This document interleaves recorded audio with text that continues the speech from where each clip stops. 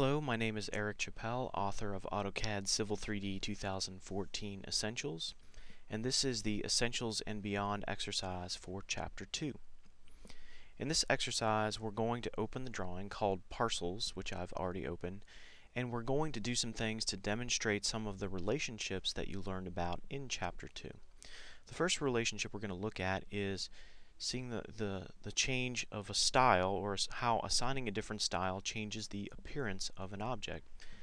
And we're going to do that by changing the style applied to a parcel, changing it to open space. So I'm going to zoom into the parcel here, parcel 59. Click on the parcel area label, which is the way that you select a parcel in Civil 3D.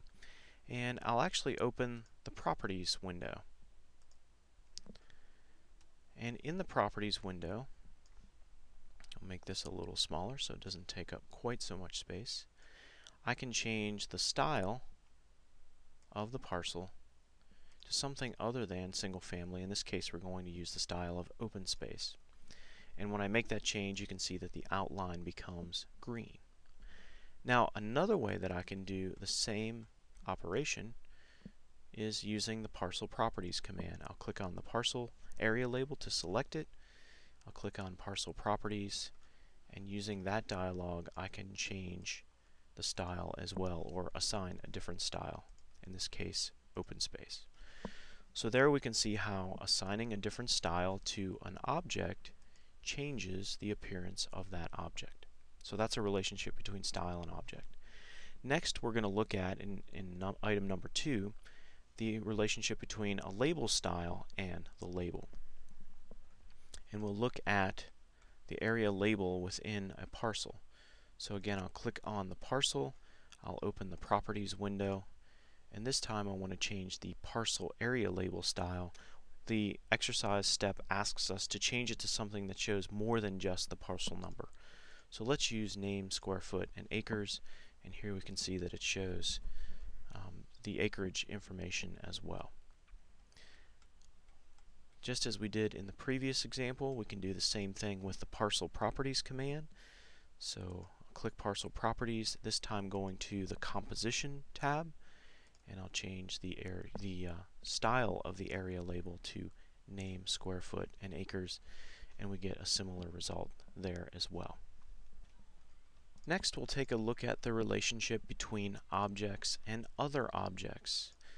So I'm going to look at this in the large window on the left, and let's look at what happens when we change the geometry of this road center line.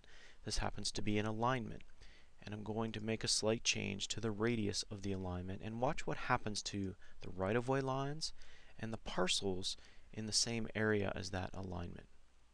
They recalculate and adjust themselves automatically. The right-of-way line on either side of the road has adjusted itself to remain parallel, and the parcel lines have reconnected themselves to that area to maintain their relationship to the frontage. Another couple of things you may have noticed is that the lines move around a bit and the labels move with them. So not only are we seeing relationships between parcels and alignments and other alignments, we're also seeing relations between those objects and their labels as well. So there's a lot of dynamic behavior going on with this slight change that I made. Let's look at it one more time. Notice how the right-of-way alignments update automatically, maintaining their parallel relationship to the center line, and the parcel lines shift around as well. So that's a really good example of objects relating to objects, and also objects relating to their labels spatially. We're going to look at some grip editing behavior now on the parcel lines. So I'm going to click on a parcel line and use its diamond-shaped grip to move it around. Notice how it maintains its relationship to the frontage of the parcel. It stays perpendicular. And when I click a location, it refines the back lot line and reestablishes that connection to form the lot. I'll do a similar operation with this parcel line, and watch how it is smart enough to know that it no longer connects with this back lot line, but needs to connect with this curved back lot line when I pick a new location. Again, I want to show the relationship with the labels. So I'm going to pick the area label style for this parcel right here and change it also to name, square foot, and acres, so we can take a look at the area values and watch what happens when I change the location of this parcel line. The acreage and the square footage updates automatically. So again, we're seeing a relationship between a label and its object, where not only does the label move to the correct location, but it also updates its own information to reflect the correct information for the object that it references.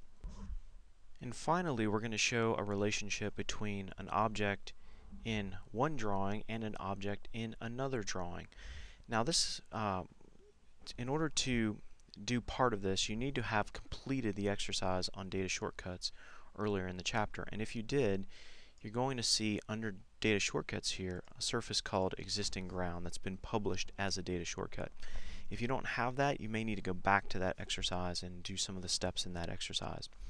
But what I'm going to do is create a reference to that surface within this drawing. And currently I do have alignments in my drawing, but my ultimate goal is to make a profile of this surface along this alignment. So I'm going to create a reference to that surface. I'm going to use a style for the surface that's something that we can see pretty well. I'll use contours 1 and 5 background, so you can see the contours in the drawing. And now we need to create a profile along that alignment. So I'll go to the profile command, create surface profile. I'll add existing ground to main road A, and then I'll draw that in profile view. And I'll use this upper right viewport to show my profile view. And there we have it. An alignment in this drawing is combining with a surface from another drawing to create a profile. So there we're seeing the relationships between objects that actually reside in different drawings. So lots of exciting relationships and dynamic behavior built into Civil 3D. That's what makes it so powerful. Those are the capabilities that have the potential to save you a lot of time if you take advantage of them. And that concludes the Essentials and Beyond exercise for Chapter 2.